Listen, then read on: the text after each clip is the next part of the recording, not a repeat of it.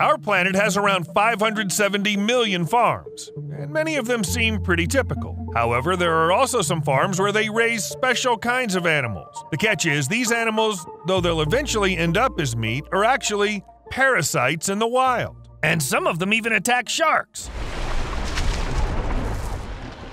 Now imagine farms with thousands of such parasites, or even millions.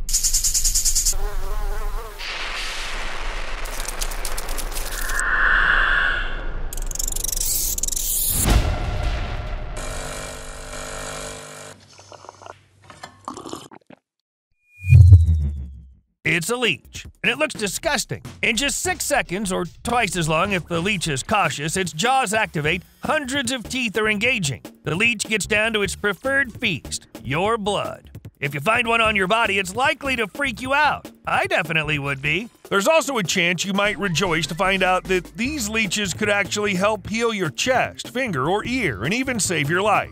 Welcome to a typical leech farm where around 100,000 blood-sucking leeches call home. These leeches are specifically bred and provided to services like the National Health System for their medicinal properties. In lots of countries, hospitals actually use these tiny and pretty unpleasant creatures. For instance, in the UK, they're officially used to prevent blood loss. It might sound weird since usually leeches do the opposite. Actually, leeches are quite primitive creatures from the viewpoint of biology. However, raising them can be a bit tricky and requires some special care. I mean, it's just a bloodthirsty slime. But no, leeches are grown in separate rooms, each set at a specific temperature. The further you go, the colder it gets. This is how leeches turn into a medical device. Taking care of these creatures is quite a sensitive task. Whether it's feeding, starving, keeping them warm, or cooling them down, even the sound of a smartphone click can startle them. When leeches are born, they're fed sheep's blood in a sausage casing once every 6 months. And then they're starved and constantly sorted. This is the main job of people who raise leeches. The cycle continues until it reaches the ultimate stage. These leeches hit this phase after going without food for 6 to 9 months, having properly emptied out their intestines. To ensure they're as sterile as possible, the final room they inhabit before heading to hospitals is bathed in ultraviolet light. No one's allowed to go in there. Depending on demand, some leeches can stay on the farm for up to 6 years. And this is not that strange because with proper care, the life expectancy of leeches easily reaches 20 years. When it's time to go, the leeches are put into a special gel. That's how they make it to hospitals. And that's when things get interesting and kinda gross. When a leech sinks its teeth in, it releases the best anticoagulants known to exist, ensuring your blood keeps flowing for up to 10 hours. Surprisingly, this can be quite useful for humans. How? It's simple. This proves useful in surgeries that rejoin small blood vessels, like reattaching a finger or reconstructing a breast, preventing any unwanted clotting. Leeches are often used in such cases, and often they're a cool medical tool.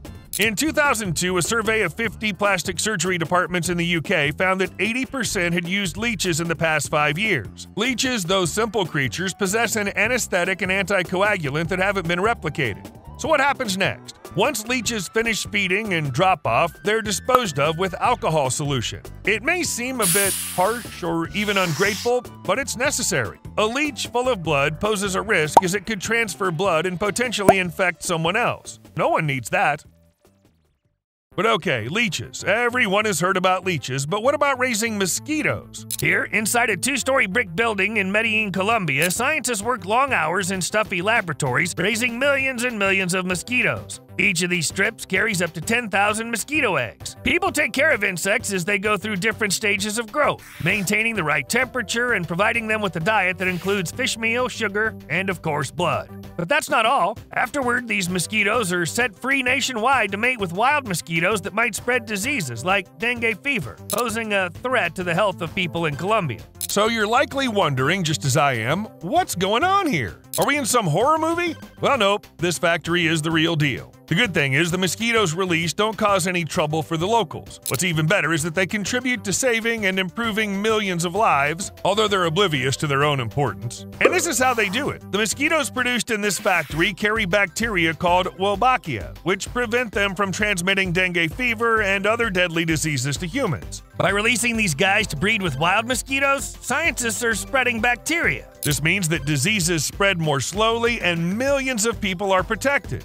by mosquitoes. It sounds like nonsense, but it's true, and the scheme works. In Yogyakarta, Indonesia, the presence of mosquitoes with Wolbachia bacteria has brought down dengue fever cases by 77% and hospitalizations due to dengue by 86%. It's more effective than a vaccine. In China, there's another giant mosquito facility producing an astounding 20 million insects weekly. The main goal is to fight the deadly Zika virus. Here, lab technicians and researchers are studying trays with mosquito larvae. And these are sterile adult male mosquitoes ready to be released. In containers, of course. Outside are the lab technicians. The release of insects looks quite prosaic. They open the container in the right place and wait for the mosquitoes to fly away. Here's something interesting going on in the lab. This is how mosquitoes are fed. The blood of animals is poured onto a plate so that the mosquitoes can eat. Guess what? Even setting mosquitoes free can be interesting. They've got a drone doing it. Welcome to the 21st century. But I can't help but wonder what would happen if all those millions of mosquitoes just escaped from the lab at the same time. The mosquito apocalypse? Honestly, there's nothing to really be scared about. These lab mosquitoes are totally harmless, so there's no disease threat. But let's be real, having tens of millions of bugs around isn't exactly pleasant, even if they're all over the place. So yeah, maybe keep those windows closed at night. Do you know how mosquitoes are fed? You already know that factories rely on specially imported blood to feed mosquitoes. When they're dealing with millions of mosquitoes, it becomes necessary. However, when their numbers are lower, scientists use what they have at hand. Literally, just like that. In the lab where scientists work with mosquitoes, they have to feed the insects with their own blood.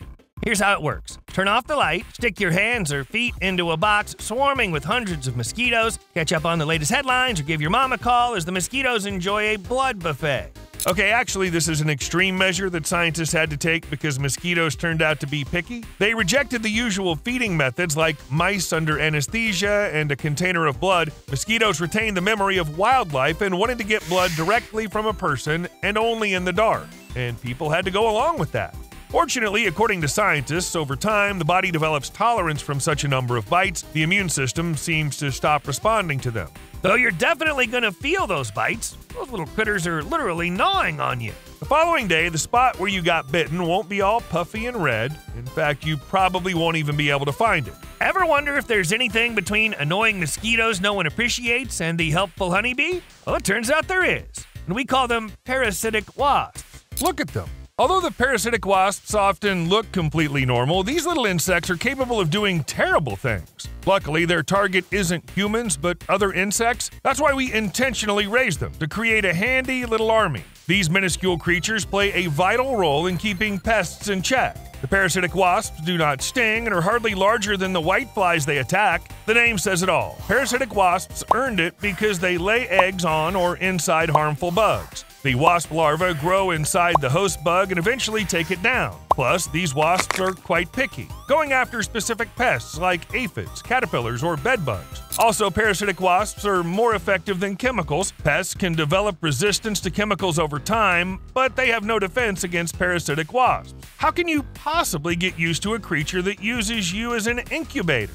By the way, you can even buy parasitic wasps for your house. A card with tiny eggs gets delivered to you via mail. You need to put it in a closet and the parasitic wasp will fight them off. It's that simple. These insects are also grown on a larger scale. Almost 30 million parasitic wasps have been raised on this farm for mass production. And that's in just 1 year. Most of the parasitic wasps sold in the United States come from the Netherlands or the United Kingdom. There, manufacturers started using parasitic wasps and other beneficial insects in greenhouses more than 25 years ago. So if you want to raise wasps, the first step is raising a host insect, like a moth, bedbug, or aphid, depending on the kind of guardian you're looking for.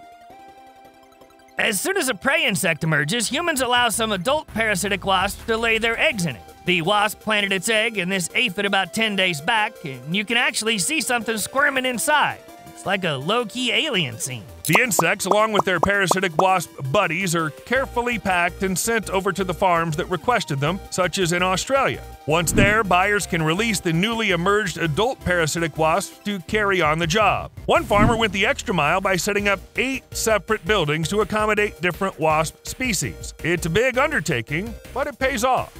The farms deliver the pupae in small boxes, which are then placed on the plants to allow the parasitic wasps to emerge and spread throughout the greenhouse. A new batch of parasitic wasps is released each week, and so on throughout the growing season. And then a new cycle starts. And these are isopods. They're tiny and frankly not the friendliest creatures. Back in 1799, sailors stumbled upon these isopods when these little critters turned into a serious problem. They got dubbed marine termites because they went all out, gnawing into the wood and wrecking ships in no time. But that was a long time ago. Today, scientists have discovered a new enzyme in these isopods that can help people recycle waste into fuel. Liquid fuels can be created from woody biomass like wood and straw by breaking down their main components, sugar polymers, into simple sugars. The next step involves fermentation, ultimately yielding the liquid biofuel. It's quite a complex and costly process, involving multiple stages and expensive equipment. Surprisingly, tiny isopods manage to accomplish the same task. Simply put, Steve is saying that using these small crustaceans as natural factories could be a money saver for humanity. It's possible we might even witness the cultivation of isopods on farms. Do you feel like the term farm is changing its traditional meaning? Yet not everyone is focused on raising animals for potential financial gain. Meet the giant isopod. It's part of the same isopoda order as those wood-munching creatures we just mentioned. Giant isopods live in deep waters, around 8,200 feet down, where they scavenge for food. Every now and then, something clicks in their brains, and isopods do this.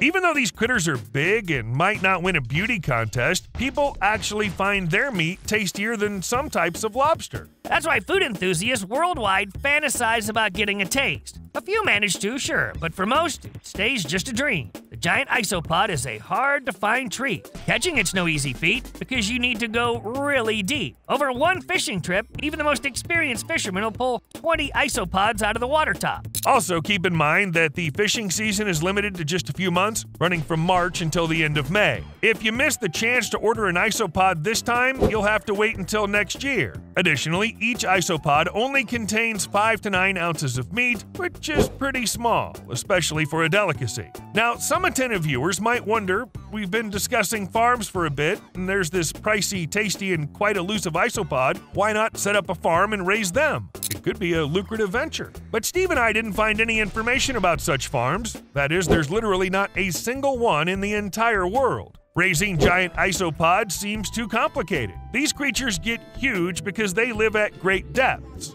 a phenomenon known as deep-sea gigantism. To have a decent-sized isopod farm, you need to place the farm deep underwater. Think about the maintenance. It's either practically impossible or the people running the farm would spend way more than they make. Remember, the water needs to be cold and clean, just like what the giant isopods are used to down in the depths. We can't change things up. If we try to breed them on the surface, they'll either die or end up small. It's just not worth it for such a small amount of meat. Maybe they avoid breeding giant isopods because they just don't want people having nightmares. Picture a farm with these creepy critters.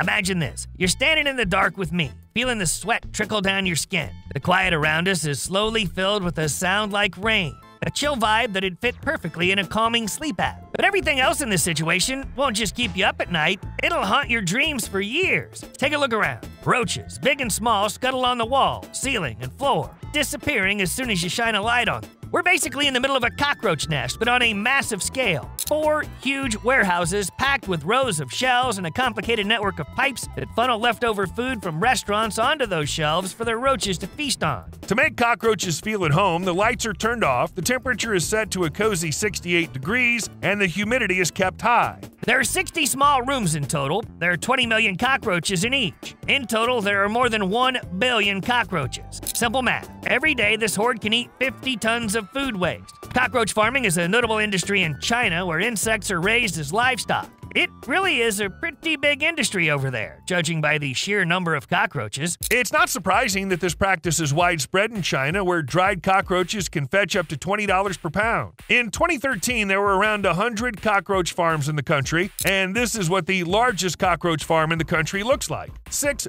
billion cockroaches are raised here every year. 6 billion! As we've already said, cockroaches are raised as a food source for humans, but they could also serve as a great replacement for the usual food of various animals. animals like lizards and chickens. Oh, and don't forget about the Asian medical industry and all sorts of cosmetic companies. It's strange to think that this could end up in cosmetics or medicine, but that's true. But perhaps the weirdest part is the food. People actually eat cockroaches because they're a cheap source of protein. It's like having a crunchy snack with tiny legs.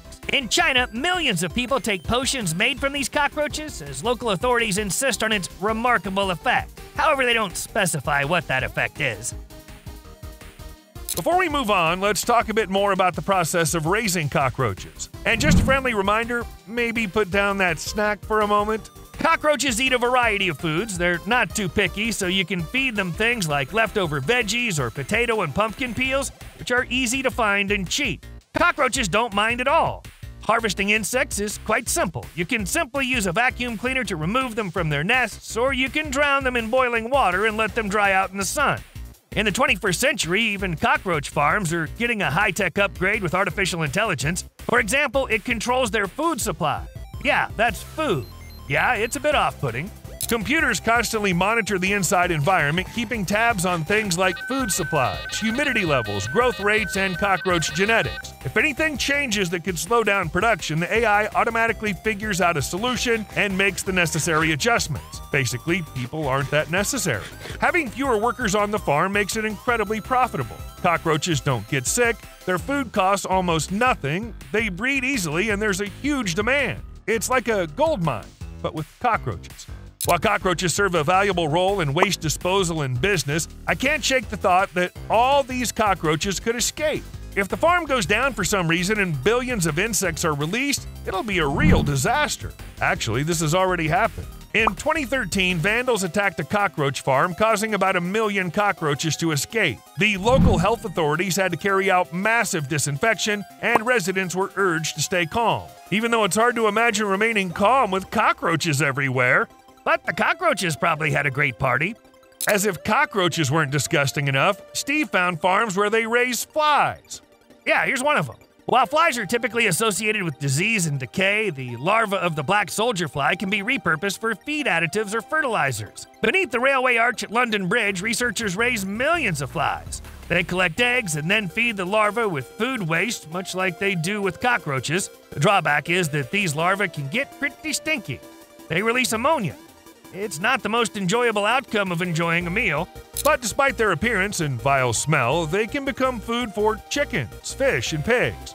There are actually several farms like that on the planet. You might picture fields, barns, and muddy boots, but not all farms fit that stereotype. Some look like this. Fully automated high-tech facilities housed in commercial warehouses within industrial areas. Today, companies are working on technology to mass-produce insects. They've developed machines like this that can quickly count tens of thousands of fly eggs. These machines now have robotic arms for automation and much, much more. So we've got cockroaches, flies, what's next? Rodent farms. No, I'm not kidding.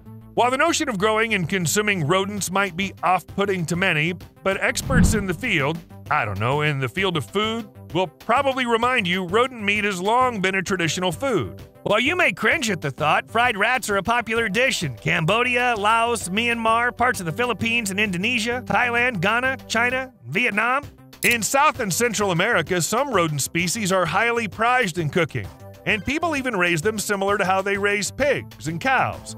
Experts, apparently the same ones, even suggest that raising and eating rodents could be a solution to world hunger and malnutrition. But is it really better than eating cockroaches? I'm not so sure about that. But they have good arguments. This kind of rodent breeding can be very lucrative from an economic point of view. Rats multiply quickly. Just take a look yourself. These little guys don't need much room, making them perfect for breeding in cities. You can easily keep rodents in sheds or cages and feed them with things like grain, pellets, or leftover food.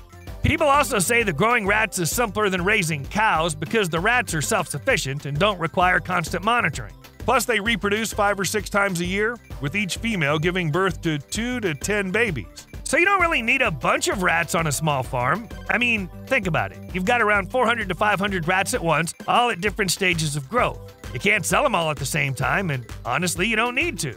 Otherwise, who's going to keep the rat population going? Breeding the rats to saleable weight can take 2.5 to 3 months for females and 3.5 to 4 months for males. It's fast. The baby rats look very small here, but that's not for long. Most males can grow to about 2.2 pounds in 5 months, but they usually get sold before reaching that size, typically weighing between 1.2 and 1.5 pounds. What about the taste? They say that rats have a richer taste than chicken. The disadvantage is that there's much less meat, so cutting takes a lot of effort and time. And well, farm-raised rats just taste different from wild ones. Wild rats can sometimes have a funky smell because you don't really know what they're eating or where they're living. Just to be clear, we looked it up. We definitely didn't eat any rats. See you later.